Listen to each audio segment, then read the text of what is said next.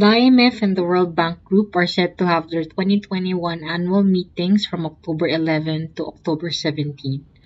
What is the IMF World Bank Group and why should people be concerned about them today? Welcome to our IMF World Bank Group primer. The origins of IMF and what would be the World Bank Group can be traced to the Bretton Woods Conference in 1944.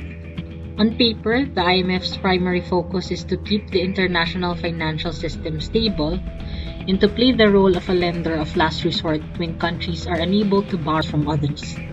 The World Bank began with the International Bank for Reconstruction and Development and has later developed into 5 institutions that became the World Bank Group.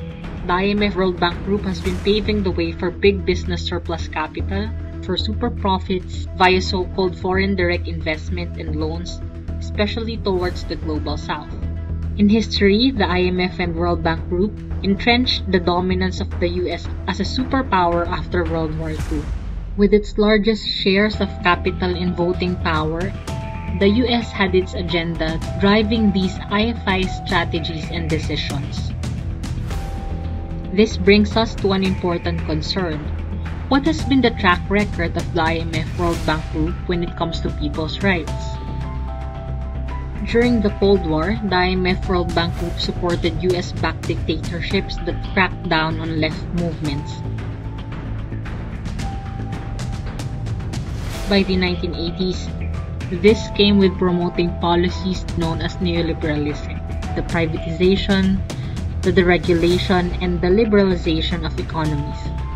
The IMF World Bank Group exerts its influence through policy conditions. From 1984 to 2014, 87% of the total 58,406 conditionalities in IMF loans and structural adjustment programs were just on 5 policy areas. These drove the privatization, the deregulation, and the liberalization of economies. While the World Bank Group has professed to have an anti-poverty mandate, critics argue that neoliberal policy dictates orient the state's role to merely expanding the power of transnational corporations. This result, they argue, in violations of people's economic rights and in maldevelopment, the destruction of agricultural and industrial capacities to produce for domestic needs. The IMF World Bank Group actively violates workers' rights through policy recommendations such as labor flexibility. The workforce is rendered flexible via minimizing wages and mass layoffs.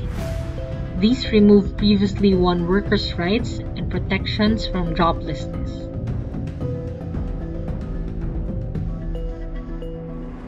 The corporate capture of the food industry and agriculture is promoted through market-led land reform, enabling private investors to grab lands in developing countries. Austerity measures deprive the people of public services such as housing and health, which are crucial in times of crisis. The IMF World Bank Group has been financing controversial projects and programs which grab lands, displace, and destroy IP communities. In the 21st century, the IMF World Bank Group has been promoting so-called public-private partnerships, putting the private sector at the pedestal as a key actor to finance development. Campaigners argue that PPPs put corporations in control of public services, limit the people's access, and mean public costs for private gain.